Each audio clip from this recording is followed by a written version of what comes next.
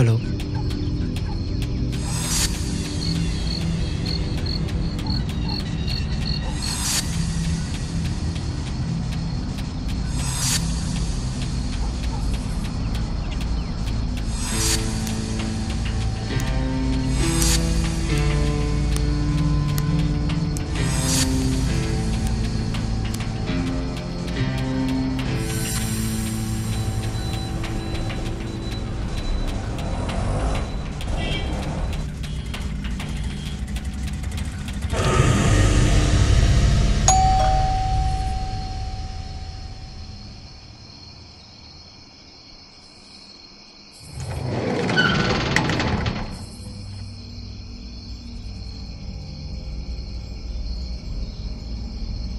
भन्नुहोस्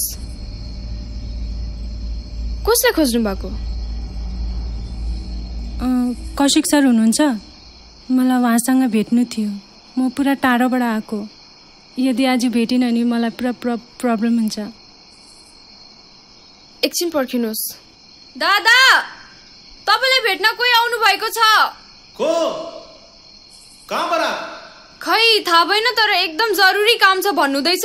ठीक छ, माथि पठाइदेऊ। आउनुहोस्। हुन्छ।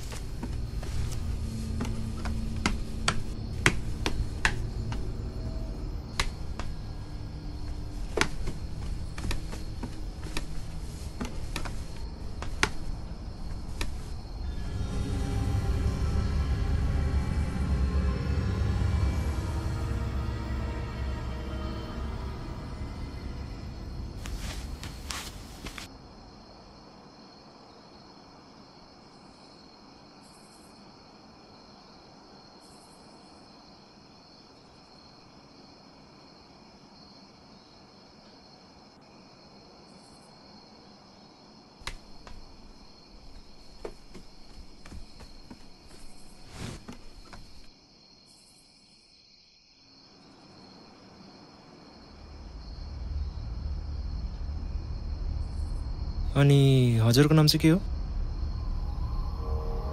सर मेरो नाम शेली हो। तपाईँलाई म कसरी सहायता गर्नु? अरे भन्नुहोस्, म त कसरी सहायता गर्नु?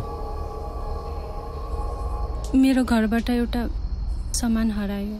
यदि त्यो पाएन भने अनर्थ हुन्छ सर। हरायो कि चोरी भयो? अनि कसैको माथि शङ्का छ? तपाईँले त्यो कसरी बुझ्नुभयो कि त्यो सामान हरायो कि चोरी भयो? सर मेरो हजुरबाले त्यो सामान मलाई जोगाएर राख भन्ने दिनुभएको। त्यो पनि पुरा महँगो।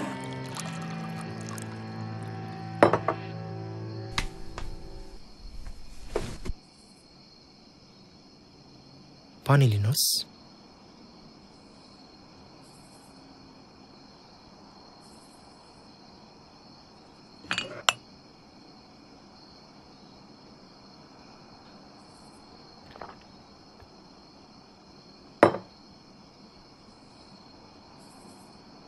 मेरो हजुरबा 2 दिनको लागि बाहिर जानुभएको छ।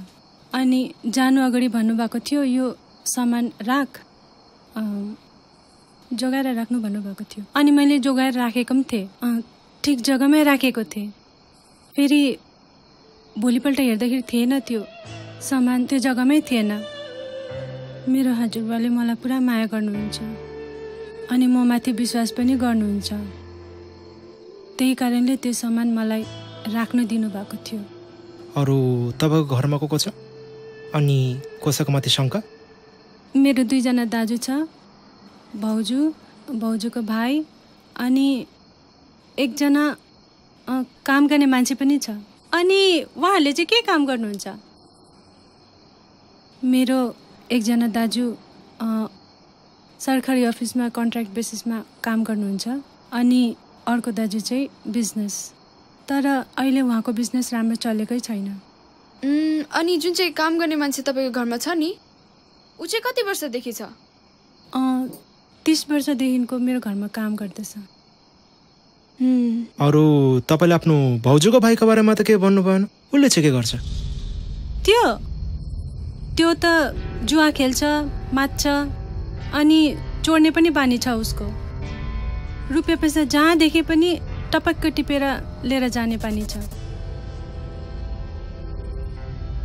सर मेरो घरमा एकपल्ट आएर मेरो यो समस्याको समाधान गरिदिनुहोस्।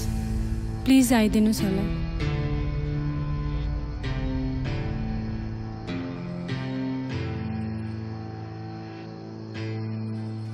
ओके श्रद्धा, उनको बारे एड्रेस लेखिहाल त। हेरौँ हामी के गर्न सक्छौँ। तपाईँ चिन्ता नगर्नुहोस्, हामी पुगिहाल्छौँ। Oh my God!